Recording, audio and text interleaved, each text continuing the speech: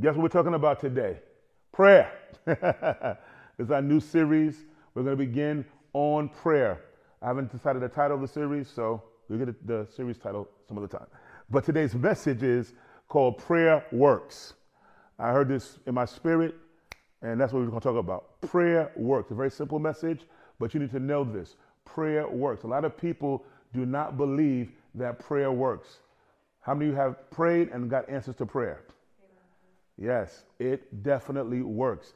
I remember, I told this before, but it bears repeating. When I first got out of Bible school, I came from Rainbow Bible Training Center in Broken Arrow, Oklahoma. And of course, it was a school about faith and about prayer and the move of the Spirit. And I learned a lot in 2 years. And so it was very amazing. I graduated. So one of the passages that Brother Hagin is known for is Mark 11, 22, 23, and 24. And that's the passage where it says, have faith in God, and it really should say, have the faith of God. And then he talks about speaking to mountains and believing that the things you say will come to pass.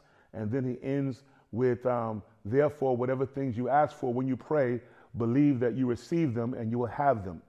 And so I remember being back at home in my apartment, and I remember opening up that passage and walking in my living room, and I said to the Lord, now I'm in my 20s, and I said to the Lord, I actually don't really want anything. I just want to see this scripture work. And I said, I'm asking you for $25. I believe I receive it now in Jesus' name. I have my Bible. This is the time we had Bibles open. And I believe I receive it now in Jesus' name. Amen. And I just would thank God for it. That's what I was taught. Thank God until the manifestation comes. You claim something, you thank God for it. And within the week, my sister's godfather, Jerry, he's still alive, former sergeant in the NYPD. He rang the doorbell because he visits. He was visiting my grandmother, I think, or just visiting us, whatever. And soon as I opened the door, I said, hey, what's up, Jerry? He said, here, Maurice. And he gave me $25. Now, mind you, Jerry has never given me anything. All right? Not saying he never did anything for me, but he never gave me money like that. As soon as I opened the door, he said, Maurice, here's $25. I said, why are you giving this to me? He said, I don't know. I just felt like giving you $25. Holy Ghost. Answered prayer. Somebody say prayer works. Prayer works. Hallelujah. Woman of God, you can come to your seat. You ain't disturbing nothing. Prayer works. Isn't that an amazing story? Yes. So the Lord was showing me, I heard you, and boom, look what I did for you. Praise God. I remember when I was 14, when I first got saved. I never worked before, and I asked God for a job. I prayed. I'm just learning about prayer. I'm 14 years old, just saved. And all of a sudden, this lady, somehow the lady in the building says, oh, you want a job?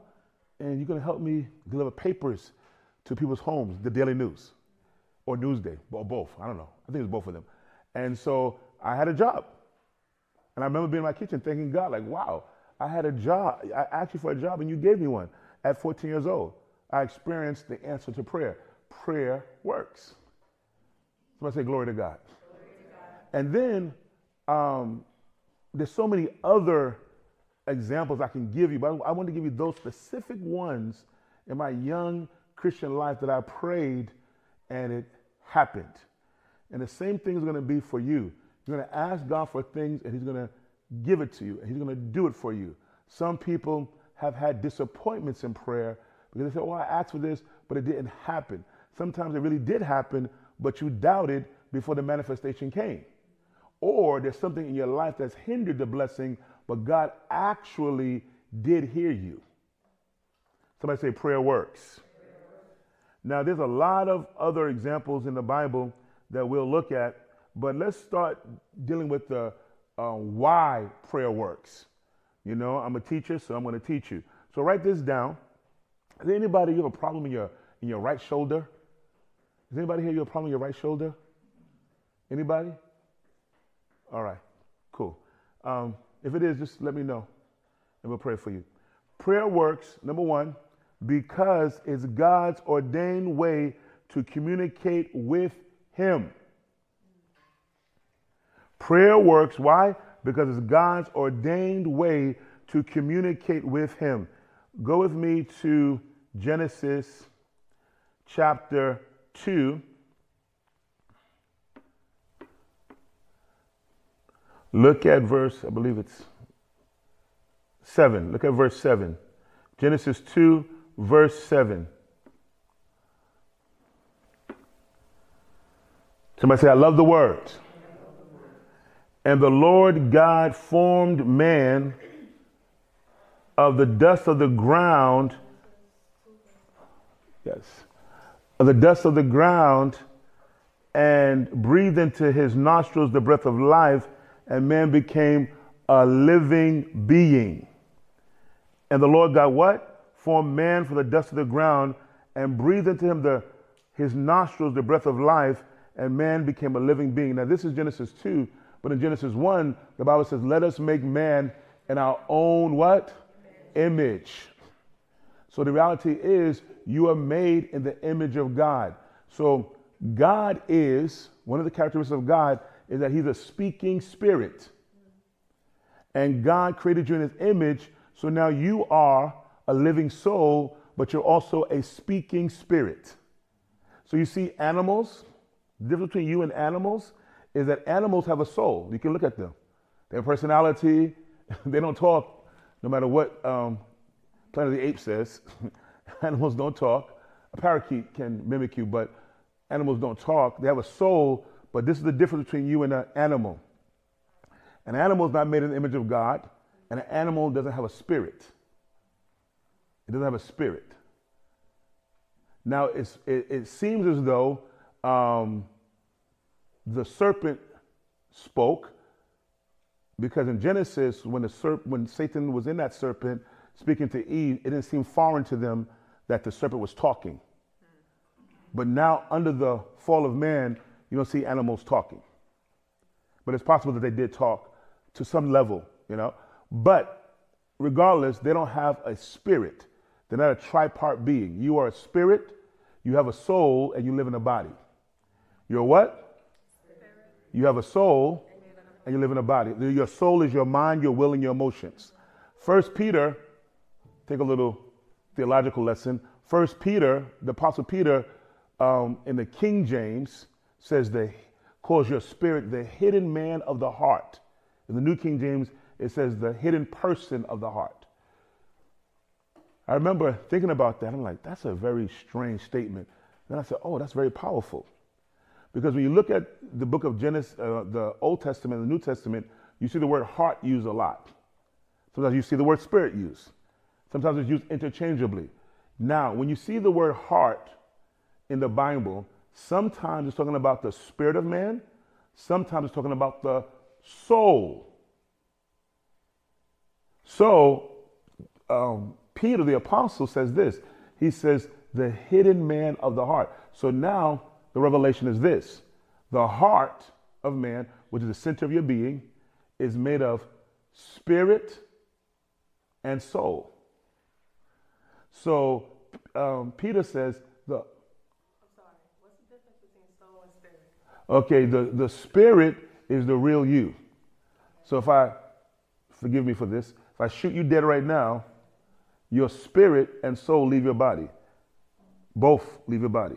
You can't separate them necessarily in your mind, or like if I visually see you, I'm not going to see two things. I'm going to see one spirit with a soul ascending, because you're born again, you're going to ascend. So it's like intertwined.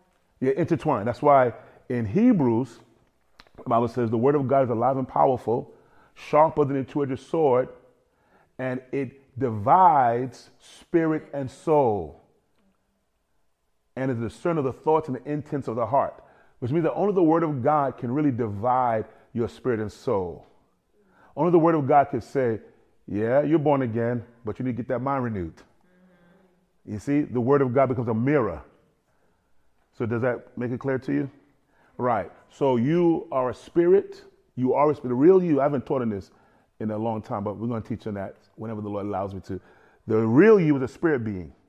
You have a soul and you live in a body. So when God breathed the breath of life into this clay that he created called man, the breath was the spirit, the soul and the body coming together. I mean, the spirit and the soul, the body coming together, here comes the soul. You see that? Very, very, very powerful. So anyway, what was I saying before she interrupted me? No, I'm joking. The hidden man of the heart. So the heart is your spirit and soul together. So the spirit is hidden. The soul is what's seen.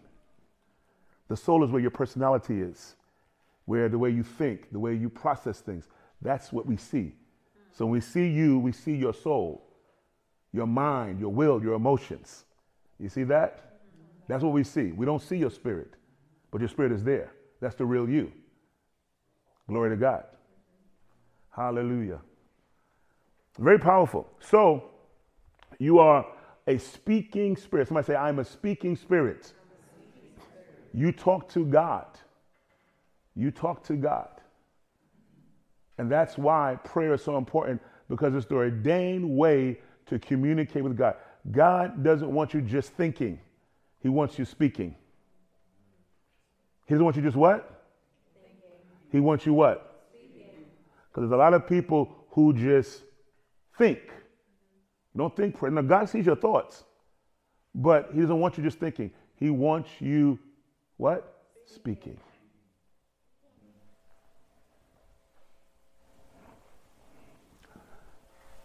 The reason why the devil uses the world, social media, circumstances, people, whatever it is, bills, whatever, to keep you from prayer is because he's jealous of you. And he doesn't want you communicating with your Heavenly Father. Because he got kicked out of heaven. You don't get to talk to God. You don't get to cover him. The Bible says he was the anointed cherub that covereth. I'm using King James language, covereth. That's what I grew up with. So sometimes I got scriptures in me like that. He covered God. He covered the throne. And when he decided to rebel, you think God was like boxing him? We're on the same level? No. The Bible says, Jesus said, I saw Satan fall like lightning. Some preacher said, blink. Everybody blinked. That's how fast he fell. Felt like lightning. You ever see lightning come? Like that. We're not even going to have a discussion about this. The Bible says that he was thrown out of heaven by the angel, Michael. You're gone. You lost your place. God creates these human beings with blood. Remember we talked about that? Angels have never seen blood before. They don't know what blood is. He creates these human beings who are made in his image and likeness. Angels are not made in his image and likeness. Image and likeness. They're spirits like God, but they don't have his image. We have God's image. We're his kids. Angels can never be his kids. There's a term in Job says sons of God, but not like how we are the sons of God and how Jesus is the Son of God. That's why in Hebrews it says, what time did ever God say to any angel, today I have begotten you as a son? He never did. You're just created beings to worship me, to praise me. You're beautiful, you're gorgeous, you're all that. But none of you are my real children. How do you know that? Because the Bible says in the book of Hebrews that Jesus does not give aid to angels, but to the seed of Abraham. So we're the real covenant children of God. God doesn't have a covenant with angels. They're his servants. Oh, am I a servant of God? In one aspect, you're a servant, but more than a servant, you're a son. You're a daughter of God. Hello, somebody. Isn't that excited? So you get to talk to God. This is the way God wants to talk with you. Remember when Adam and Eve sinned? The Bible says they heard the voice of the Lord walking, or the sound of God walking in the garden.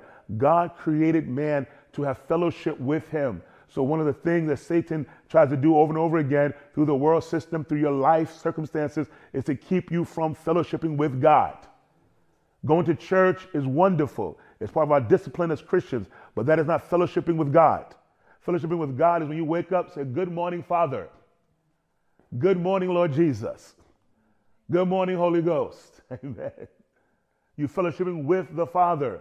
You're talking to God throughout the day. Say, Lord, you're amazing. You're beautiful. You're hearing him talk to you. You're feeling him. He's feeling you. You're praising him. Father, I praise you. You're singing songs to him. That's one of the biggest things God loves. He loves songs. That's why praise and worship is a thing that makes us so distinct from every other religion. You ever take time to think about what you're in? Why you're a Christian? Am I a Christian because I was born in America? Or am I a Christian because I'm really dealing with the true and the living God? You should examine that. You have to know your own faith. You have to know what you believe, why you believe it. One of the things I did when I was younger, I said, it's very remarkable that in all the other religions, they do sing, in particular Jews, because we come out of that, but they don't worship like us. There's no religion that has the kind of worship we have. I said, what is that? Because we're in tune with the true and the living God. Study all the religions. Any religion you can find, the old ones, the new ones, no religion worships like the Christian. They may pray, have their little formula, but they don't have this flow from the Spirit to God and from God's Spirit to us. Have you noticed that? There's no Maverick City in another religion. There's another group that comes up, and then another group that comes up, another group. Because when you're dealing with the true and the living God, there's always going to be a flow of worship. Always a new song. The Bible says in heaven, they sing a new song to the Lord. You notice we always have new songs? You notice no other religion has new songs? They're always singing some old thing. We always have new songs, new melodies. Kirk Franklin said, melodies from heaven rain down. Okay. Some of you don't remember that. That's all right. Number 2, prayer works because God loves to answer people's prayers. If you have a picture that God doesn't want to hear you, God doesn't want to hear your prayers, that is false. The Bible says that God delights in the prayers of the righteous. He what? Delights, which means that it makes him happy. He's excited when you talk to him. He's excited when he hears from you. He's excited when you ask for things from him. Now, some of you may have grown up in a home where your parents said, stop asking me for stuff. Don't raise your hand if that was you. somebody raise their hand. Yeah, that's me. But God is not like that. He's not like your mother. He's not like your father. Now, most parents, they're generous, but sometimes they get frustrated if the bills get too much. God doesn't have bills that get too much for him. Hello? God doesn't have a budget. Nobody's paying the father a salary. So listen, I can't buy you that sneaker today. I tell people all the time, I tell kids who are born again, if your parent can't afford it, you have a heavenly father. God's not limited to your parents. Now, the primary way he'll take care of you is through your parents, but he's not limited to your parents. If you have a relationship with God, what you do, you go to God. There's God doesn't have grandchildren. He doesn't have stepkids. He has children only. So that 5-year-old, that 10-year-old, they're born again. They're a child of God, and they can go to their father and say, Lord, I want this. And he'll send a raven. He'll send another person with what they want. I tell kids that all the time. And you should tell your children that. Say, honey, I can't afford it right now, or I don't have it right now, but you can always go to the Father. He will hear your voice. Train your children to talk to God and to not just look to you as their source, but him as their source and you just a resource. And if you train them in this now, when they get older, it won't be a problem when they're older to go to God and believe him for things. God doesn't get tired of hearing you. You know, sometimes your parents will say, oh, you talk too much. Oh, my God. My niece is telling me now that my great niece, Madison, oh, my gosh, she's just talking so much. She's like her grandmother. You know, but God never feels, oh, you're talking too much. Never. He likes to hear from you. He's the omnipresent, omnipotent, unlimited Father who loves to hear people pray. So now, it's very interesting. The late Miles Monroe, I watched him in an interview with Benny Hinn many years ago, and he said, it's interesting how God has one side of the world up and the other side of the world sleeping. And when the other world is sleeping, we're up. He says, you know why? He said he believes one of the reasons is so that someone in the world is always praying. There's never a time that there's someone not praying. And we can say that for other things. There's always a time someone's not using their potential. One side is up working, the other one is sleeping. When the other one is sleeping, the other side is working. God likes to see prayer, and he likes to see potential manifested. But we ain't talking about potential right now. We're talking about prayer. He always wants to hear from his people. Come on. We have a lot to say about that, but we'll get to that some other time. We'll talk about the prayers in a golden bowl that signifies how divine and how important your prayers are to the Father. But 1 Peter 3:12, saying prayer works because God loves to answer people's prayers. 1 Peter 3:12 says, for the eyes of the Lord are on the righteous, and his ears are open to their prayers. His ears are what? Open to their prayers, but the face of the Lord is against those who do evil. So tell all the drug dealers, the face of the Lord is against you. Tell all the prostitutes, the face of the Lord is against you. Now, he loves them, but my face, I'm not favoring that kind of behavior. Tell all the human traffickers, I died for you, but my son died for you, but I'm not hearing that. All the kidnappers, all the people making money, all the gamblers, everybody who's doing all the kind of wickedness that's in the world, I'm not down with that. My face is against you. All the politicians who are lying, who are stealing their country's money, my face is against you. But the eyes of the Lord are on the righteous. So God sees you 24/7, 7 days a week.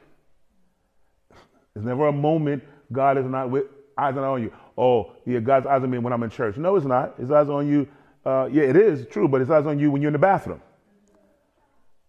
When you're peeing, when you're doing number two, when you're taking a shower, when you're in the tub, God's eyes are on you.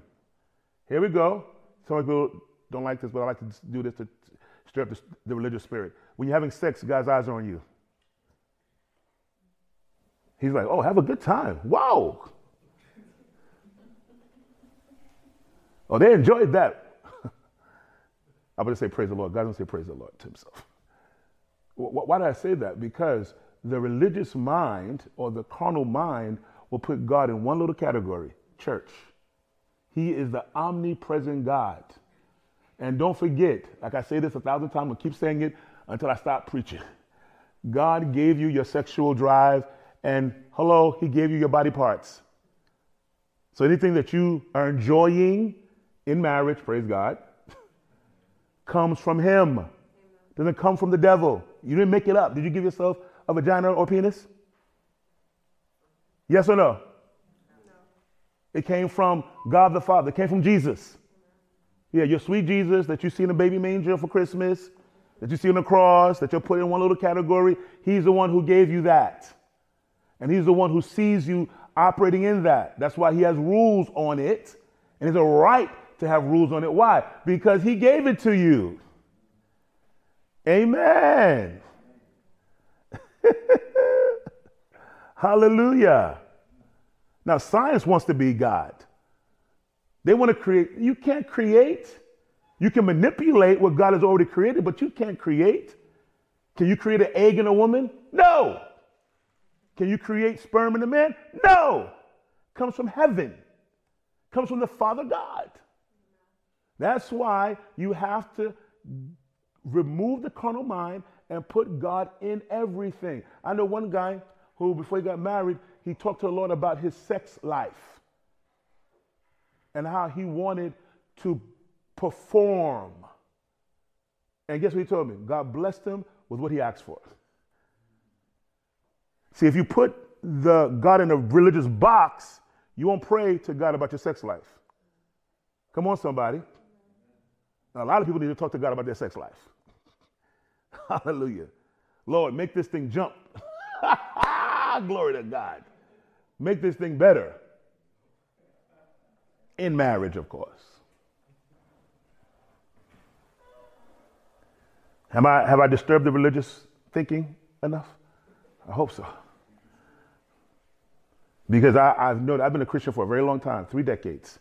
And I've seen a lot of religious religiousness that is not from heaven.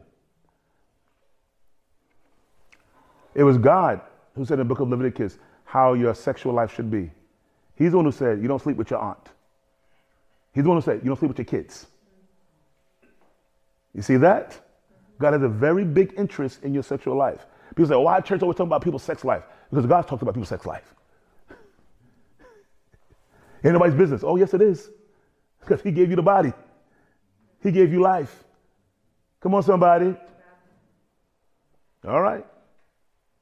People's like, oh, could you move on? No, let me stay right there. Break down that wall. Matthew 7, verse 7 to 11. We're going over point 2. Prayer works because God loves to answer people's prayers.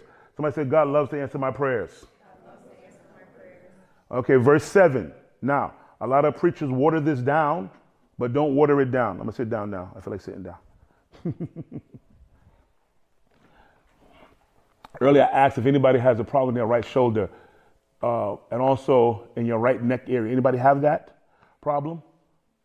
In the right shoulder or the right neck area? All right. If it is you, let me know. Ask and it will be given to you. Are you there with me at Matthew 7? Yes. Ask and it will be given to you. Let's just start right there. Are you reading it with me? Yes. Ask and it will be given to you. This is Jesus speaking to an audience. This is what we call the Sermon on the Mount. He's talking about everything. Divorce, marriage. He's talking about your attitude. He's talking about, and now he gets into prayer. This is like one of those sermons. He had everything in it. Ask and it will be given to you. Do you believe that? Is Jesus a liar? No. So if you're not getting answers to prayer, that means it's not a problem with the Lord, it's a problem somewhere with you. You need to find out, Lord, what's the hindrance? Seek and you will find. Knock and it will be open to you. So Jesus promises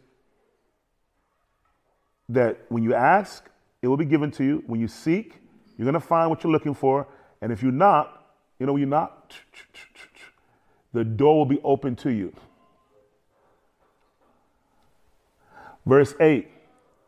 For everyone who asks receives. Oh yeah, he'll answer Pastor Maurice. He'll answer Pastor Sam. He'll answer Pastor Patrick. He'll answer Pastor Fabian. He'll answer Pastor Josh. He'll answer Rachel. But he ain't going to answer me. Lies. Oh, he answers my mother's prayers. Oh, he answers my grandmother's prayers. Lies. Religious lies. For everyone, what does it say? What does it say? Say it again. Who asks receives. Which means it's an even playing ground, even field. And he who seeks finds, and to him who knocks it will be open. So he re-emphasized verses 7 and verse 8, and then he says, or what man is there among you who, and by the way, that verse 7 and 8 is not a one-up. If you look at it in the Hebrew, it says, in the Greek, it says, whoever asks and keeps on asking, whoever seeks and keeps on seeking, whoever knocks and keeps on knocking. The Amplified bears that out. The Amplified Bible, classic. So, you're asking and getting an answer to prayer. Oh, God answered my prayer 5 years ago. Okay, what has happened in the last 5 years? God wants to answer you all the time, every week, every month, every year. You should have a list of things you ask God for that has come to pass. At the end of the year, you should be able to say, I asked God for this and this happened. Or I prayed for this and this happened. Or I prayed for that person and that happened. You should have a list. So one of the things that I would encourage you to do is have a prayer journal. Start writing down what God did for you, what day he did it. The day you prayed, the day it was manifested. Amen. Amen. Oh my goodness. I just realized. Oh my gosh. Oh my Lord. You know, people walked in, I didn't realize. Oh my goodness. Wow. Hallelujah. I'm going to let you guys say something after the end, so get ready. Yes. Oh my goodness. Wow. Okay, so he says, or what man is there among you who, if his son asks for bread, will give him a stone? Or if he asks for a fish, will he give him a serpent? If you then, being evil, know how to give good gifts to your children, how much more will your Father who is in heaven give good things to those who ask him? Now, Jesus is talking to this audience. Now, remember, this is before the cross. This is before the blood stained that tree. This is before the new covenant has been ushered in. Jesus is giving this emphatic promise. How much more since is this a reality? So what is Jesus talking about? So he says, he's talking to this audience. These are Jewish people who are not born again. He says, what man is there among you who, if his son asks for bread, will give him a stone? If your son asks you for a piece of bread, you're not going to give him a stone, are you? If your kids ask you for bread, you're not going to give them rice. Well, that's not a good comparison. If your kid asks you for bread, you're not going to give them a rock, are you? No, Mom, I asked for bread. What do you give me a rock for? Eat that rock. No, you're not going to do that. Jesus is saying, you, being just a human being, are not going to give your kid something that they didn't ask for. And in this case, it goes even a little deeper. Some of you know this, because I've taught this before. When Jesus said bread, there was a stone at that time, because the way they made their bread is different from it wasn't the loaf of bread that we have. The stone looked like a bread. There was a stone that looked like bread. So Jesus said, the Father is not going to even give you something that looks like what you asked for. Hello, somebody? He's not a discount God. He's not a no-frills God. You wanted Cheerios, but we gave you Chew-O's. You want something from Target and Walmart, but we gave you something from the dollar store. Sorry. Or if he asks for a fish, will he give him a serpent? There was a serpent that could coil itself and look like a fish. Or he said, if you, being evil, know how to give gifts to your children, how much more will your Father who is in heaven give good things to those who ask him? So what do you have to do? Ask. And if you've been disappointed in prayer before, you need to erase that disappointment, realize that God is never the problem. Get Kenneth Hagin's book called Don't Blame God. Learn never to blame God, and always say, well, there's never a problem on the giving end. There's a problem on the receiving end, and I need to deal with that. So, for example, one time, Kenneth Hagin, he's preaching around. He's God's prophet and teacher, moving in the spirit, people getting healed, all kinds of wonderful things are happening. But he notices that there's a problem financially, provision-wise. So he goes on a 3-day fast because he recognized that God is never the problem. There must be something on my end. So he goes to seek God, and I think on the second day or the third day, he says, God answers him. And he said, your word, because Brother Hagin's bringing this to him, he said, you said in your word that if I'm willing and obedient, I will eat the good of the land. I'm not eating the good of the land. My kids are not properly clothed. We don't have all the things that we're supposed to have. And what's the problem? I'm serving you. And the Lord spoke to him and says, oh, to get this scripture, you have to fulfill the whole thing. He says, you are obedient, but you're not willing. You don't want to do what you're doing. The Lord examined right to his heart. He said, I got willing that fast. And everything turned around.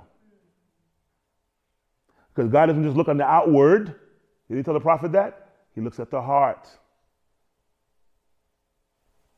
So if you want to eat the good of the land, you want to have God's best in your life, be willing and obedient. And there's some people who are willing, but they never obey. You got to have both in operation. Amen? Oh, I want to tithe, but you don't tithe. Oh, I tithe, but I don't want to do it. So how are you going to reap the benefits of tithing? If you're not willing, but you're obedient, or you're willing, but you're not obedient. You got to have both. Amen? Hallelujah. Come on, somebody. All right. So God will give you what you ask for. Number 3, we're almost done. We're talking about prayer works. I'm going to tell you why prayer works. So we said first, prayer works because it's God's ordained way to communicate with him. 2, prayer works because God loves to answer people's prayers. 3, prayer works because God is faithful. Your friend may not be faithful. Mama may not be faithful. Daddy might not be faithful. And they may be a little faithful or halfway faithful. God is always faithful. Hallelujah, somebody. The prophet said, God is not a man that he should lie. God is not a what? That he should lie. He don't have to lie. He ain't afraid of you. And he's not a deceiver. One apostle wrote, from the God who cannot lie. God cannot lie. It's not in his nature to lie. So that scripture says, God's not a man that he should lie. If he said it, will he not do it? If he spoke it, will he not bring it to pass? And the answer is yes. 1 Thessalonians 5:24, Paul is releasing some kind of prayer over the Thessalonians about being preserved, spirit, soul, and body until the coming of the Lord Jesus. And then he ends it with this. In verse 24, he says, he who calls you is faithful, who also will do it. You're a son of God. You're a daughter of God. You've been called out of darkness into this marvelous light. God's call is on your life. Just as a Christian, he's called you into his kingdom. And if he has done that, the Bible says he will do it. He is faithful. Whatever you ask for that's in line with his word, in line with his will, he will do it for you. He will give you the desires of your heart. You need to hear that more. You need to tell yourself that. When the other religious world is telling you no, when the devil is telling you no, you have to tell yourself yes. Amen. Psalm 37 verse 3 says this, trust in the Lord and do good. Dwell in the land. In other words, live, man. And feed on his faithfulness. A lot of people are not feeding on God's faithfulness. One day, the Lord spoke to me and he said something very powerful. Sometimes I have impressions.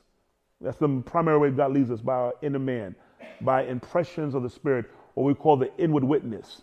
But other times you're going to hear that still small voice, like a whisper. Other times you're going to hear the authoritative voice of the Holy Spirit, where you hear him very clearly. It's not even, a doubt. I remember one time I was laying in my bed, just laying in my bed, and I heard the Spirit of God. It's like almost somebody's talking in your ear, but it's in the inner man. Get to your next. That was a few years ago. I haven't really got to my next, but it's all right. We're on our way.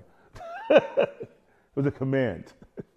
One time, I told you this, I was watching Race, the Jesse Owens story. Those of my generation know the Jesse Owens story.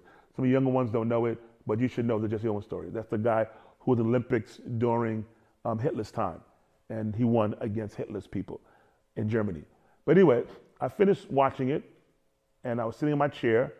This is when I lived in my other apartment. I was sitting in this big chair. I had TV in the living room, but TV in my bedroom too. I grew up like that, so I like that. And a chair, and as soon as I turned it off, I heard a voice. It startled me a little bit. And I heard it just like this, grand.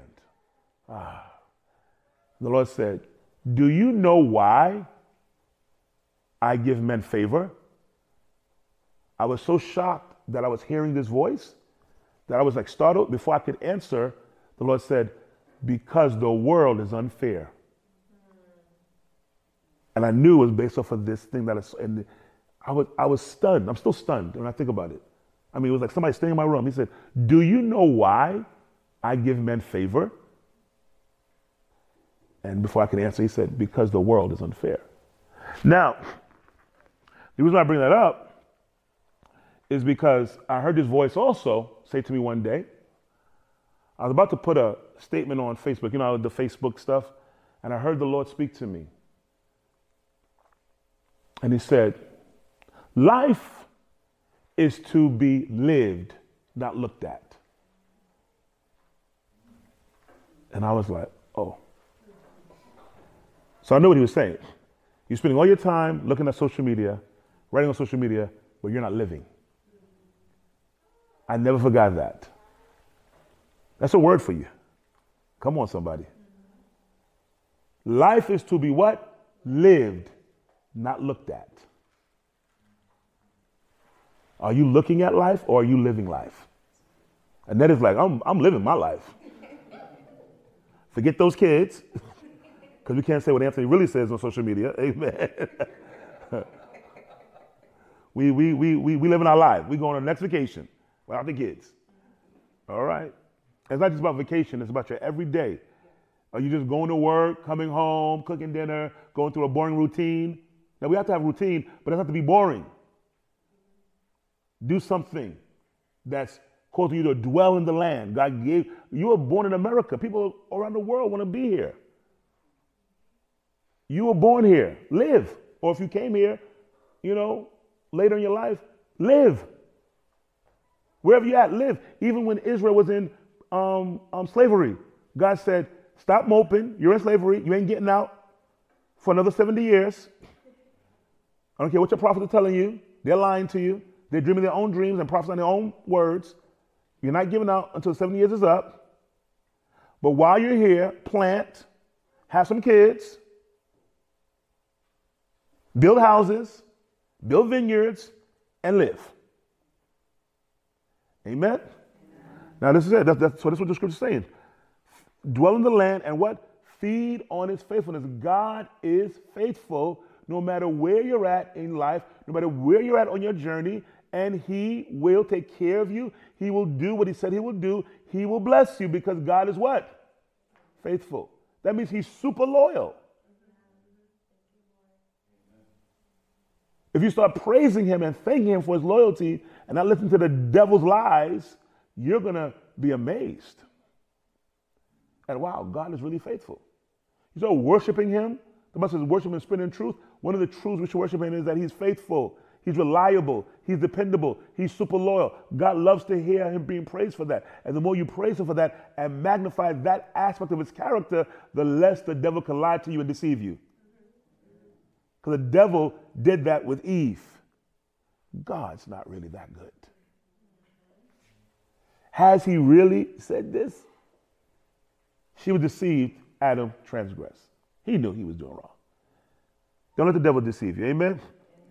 So, now I wrote this down. If he wasn't faithful, prayer wouldn't work.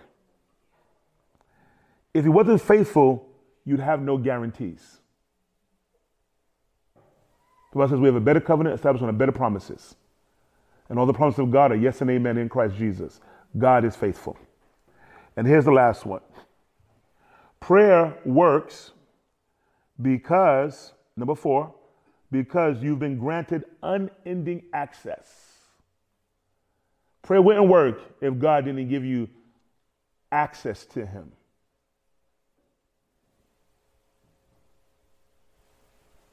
Access, remember BET used to do this thing, this show called Access Granted? In the kingdom, it's access granted. There's the access you didn't have before the cross that you have now. There's the access even Israel didn't have before the cross that they have now if they're born again. You have access to the very presence of God. That presence that had a curtain with cherubims on it that you could not enter through, that if you did try to go into it, you would die instantly because you had no access. Only the high priest, not even the priest, only the high priest could enter it one time a year and with great caution because nobody had access to the very presence of God. And the curtain. The Bible says when Jesus died, that the curtain was ripped in the temple from top to bottom. Not from bottom to top. That's man. Ripped from top to bottom. Angels or God himself ripped the curtain, and now man was free to come into the presence of God. This is why it is super stupid for you not to pray under the new covenant.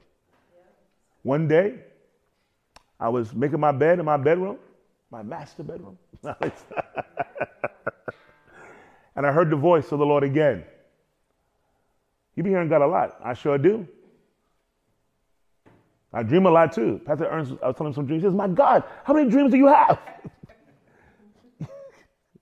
One day I said, do you remember that dream I told you? He said, Pastor, you have so many dreams. I don't remember all of those dreams. You told me so many. But I heard his voice again. And he said, prayerlessness is wasted access.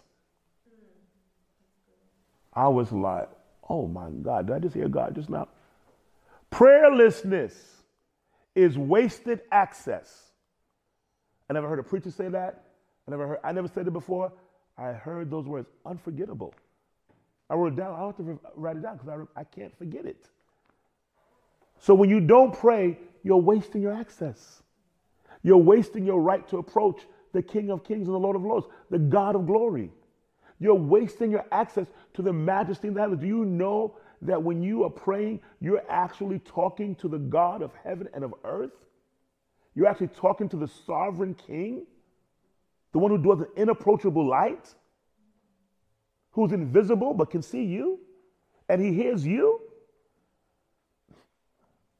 Don't waste your access by being so busy. So busy. You can't even talk to the Father, can't even ask him, can't even fellowship with him.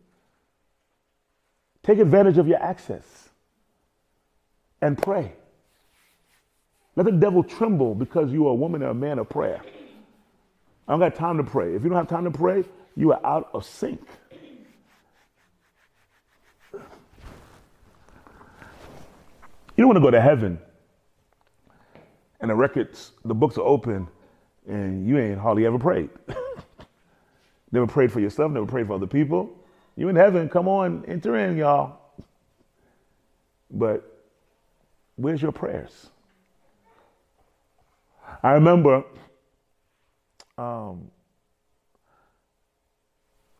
Jesus talking to Mary Baxter in her book, Divine Revelation of Hell, a woman who evidently committed the sin to death and no longer was a believer and actually was in the region of the damned. But he said to Mary Baxter, this woman, because what happened was she let bitterness into her heart because of something her husband did, and she actually ended up killing him. Now, murder is not the end of salvation, but evidently, without Jesus telling us the whole details, she must have committed the sin to death because the only way you can go to hell after being a believer. When you reject Jesus and then you're no longer born again and you go to hell. You can't be saved and go to hell. It's just impossible. I don't care what nobody tells you. So anyway, it doesn't make any biblical sense. But anyway, Jesus said something very powerful. He said, this woman who was once a daughter of mine, she got many prayers answered. I took note of that. Now you can read the book for the other stuff, but I take notes of different things. He says she got many prayers answered. I have a question for you. Are you getting many prayers answered? Are you praying in a way where you're getting prayers answered for yourself and for other people? During this 21 days of prayer that we're starting tomorrow, let that be your new testimony. I've got many prayers answered. Become a huge threat to the devil. Let him stop stomping all over you. Like a big bully in the lunchroom stealing your lunch. Give me your lunch. No, be a bully to him. Punch him in the face. Give me that soul back. Yeah. You know what happened to me? You want to know something that happened to me this week? I don't know. I mean, because of my time in the presence of God, I guess I'm super sensitive. I'm always crying. But something happened that I haven't experienced in a little while. I guess you would call it the spirit of intercession. You know, matter of fact, I could feel the tears now. I'm going to hold it. Jesus, please. I began to weep and cry for that 14-year-old that killed those people in Georgia. I saw the news, and when I saw it, and I saw him in the court, you couldn't see his face, you couldn't see his hair, I began to cry. I mean, cry. And I was trying to like stop it. I couldn't stop. I began to pray for his salvation. I even prayed for his dad, who they also arrested, and they should have. I said, God, he's going to hell. Save him. He's going to hell. Save him. I began to cry and weep over not only him, but the generation that's using these weapons, that are angry, that are being deceived by the devil, that are destroying their lives for no reason. I even say, Lord, come quickly, Lord Jesus, what John prayed in the end of John. Come quickly. Fix this whole world. But I began to weep and cry and pray for him and his dad's salvation. That's the spirit of intercession. That's the heart of God. That's not me. That's the heart of God praying through me for them.